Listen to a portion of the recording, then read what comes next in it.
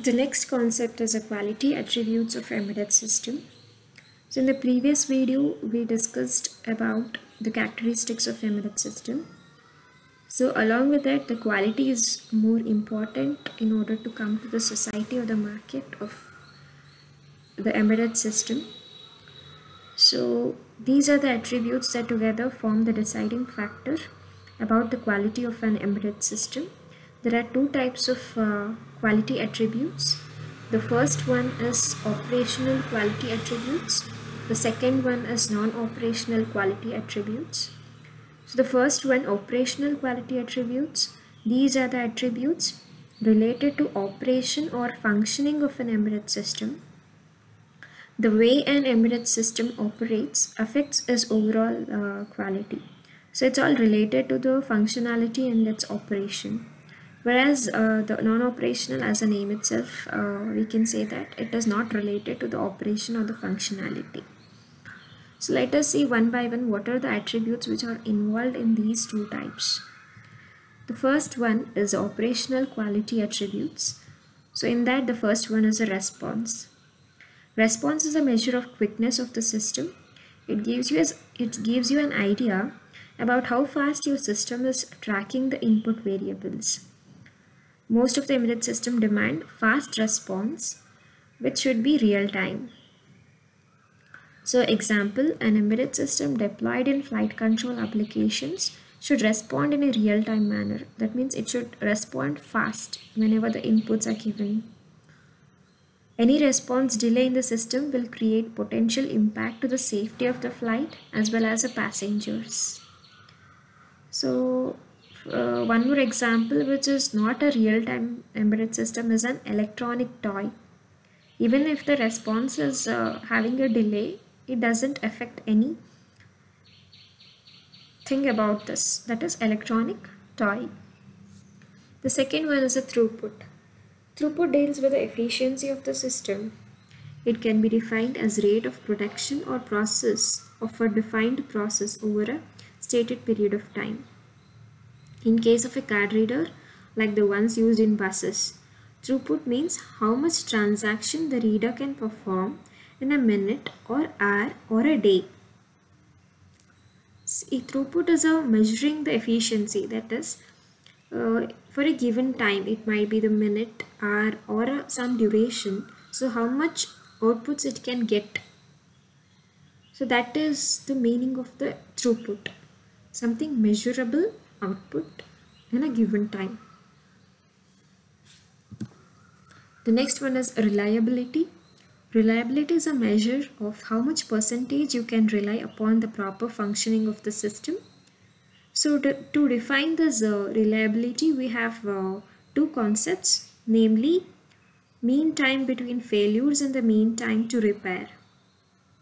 So let us see what is this. Mean time between failures can be defined as the average time the system is functioning before a failure occurs. Mean time to repair can be defined as the average time the system has spent in repairs. So this is all about the reliability. The next one is the maintainability. Maintainability deals with the support and maintenance to the end user or a client in case of technical issues and product failures or on the basis of routine system checkup.